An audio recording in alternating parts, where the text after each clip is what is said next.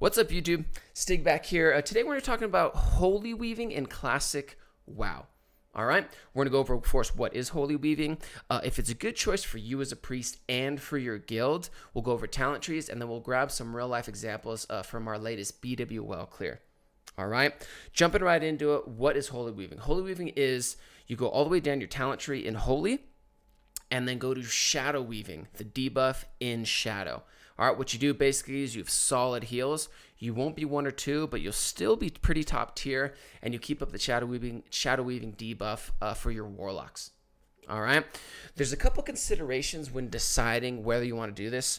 First of all, if you're doing a lot of the heavy lifting healing wise as your priest in raid, you may not want to go this. You do lose a couple things. We'll go over those specifically in the talent tree, but your healing will drop down from the spec. All right, if you have a shadow priest in your guild, you obviously don't need to run this. Your shadow priest is going to be taking care of those debuffs, and the number of warlocks and the consistency of them matters as well, in my opinion. In Traffic on Fairbanks, we only decided to go with a shadow weaving priest, holy weaving, pardon me, priest, when we had 4 consistent warlocks. Initially, we had 2, maybe 3 here and there, but it wasn't really worth it at the time.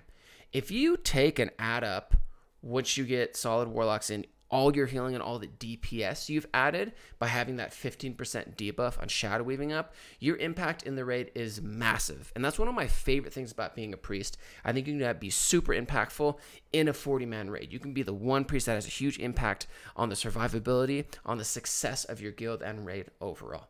All right, with that being said, let's jump into the talent trees. All right, guys, here we are on the talent trees. A few to go over with you. Let's start with what I'm doing for holy weaving.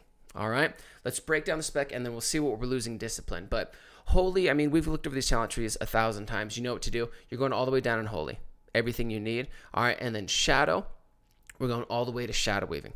All right, your first tier, blackout. It's actually kind of fun to do blackout procs in ZG. This doesn't matter against a raid boss, but neither does spirit tap. All right, you do need, of course, shadow focus. You still have a 7% chance to miss. With shadow focus, there's 6% for your hit cap, and there's always a 1% chance for spellcasters to miss.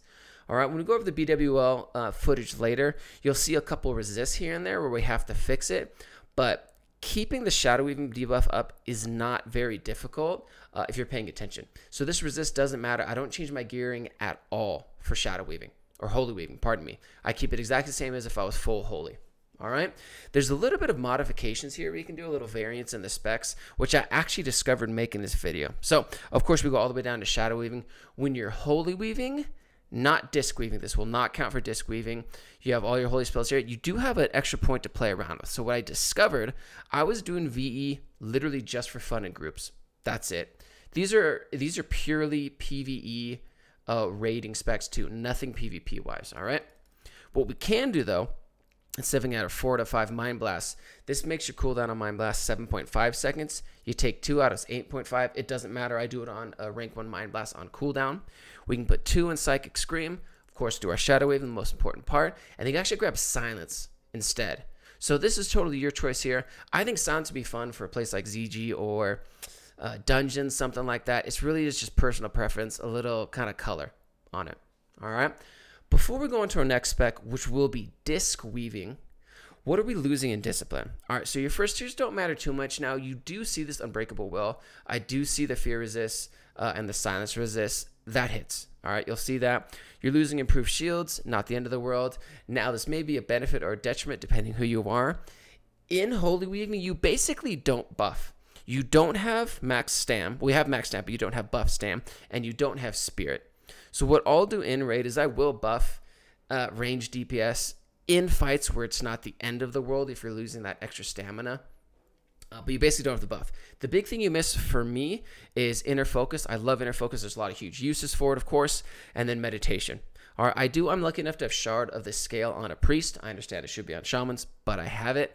This 15% of your mana regen, you will notice that. All right.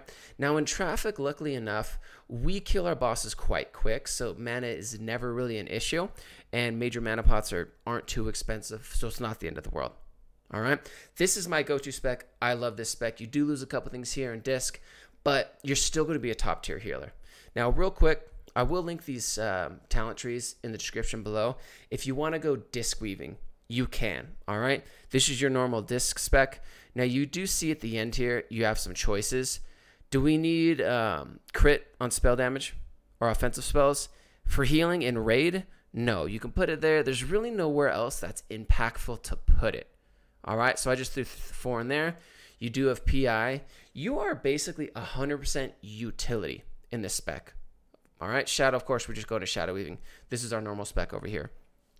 It felt horrible to me to play disc weaving. Now, PI does feel good. It's every 3 minutes. You only get it, depending on your guild, once a fight. For trash packs, lab packs, and BWL, it's pretty huge, actually. So you have a ton of mana regen, but you don't have 2.5 second heals or greater heals. That doesn't feel well. And your flash heal, for me personally, didn't feel impactful without spiritual guidance and spiritual healing. It hit for nothing. All right? But that is totally up to you. Now, if you literally don't need to heal because you have so many healers, this is just to buff your DPSers. All right?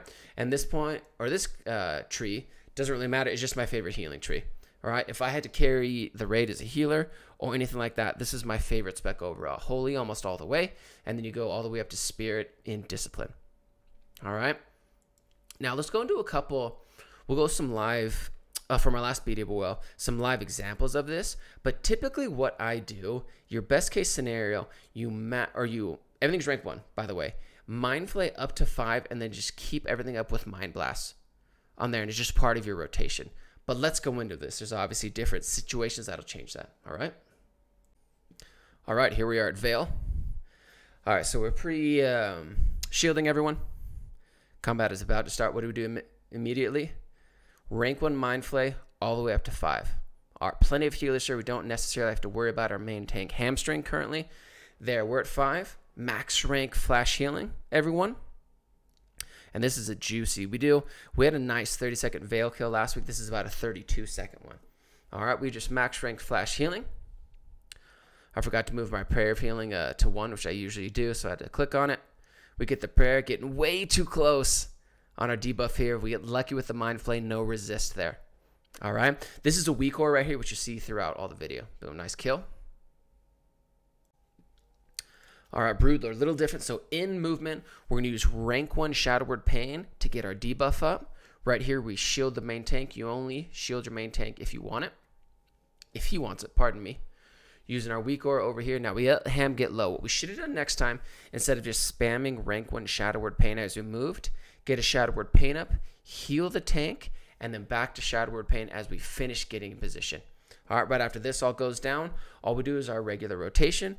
We're spamming healing, and then every time Mind Blast, right down here, is off cooldown, we'll hit that on the boss. The reason we do it on cooldown, my cooldown is a 7.5 second cooldown, so if it resists, you have 7.5 seconds to get in position and get a Mind Flay off. All right?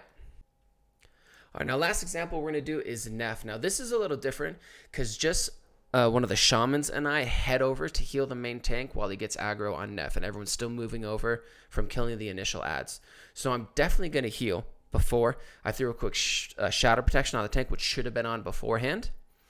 Now here's probably where I could have been spamming heals, throwing in a Mind Blast here and there.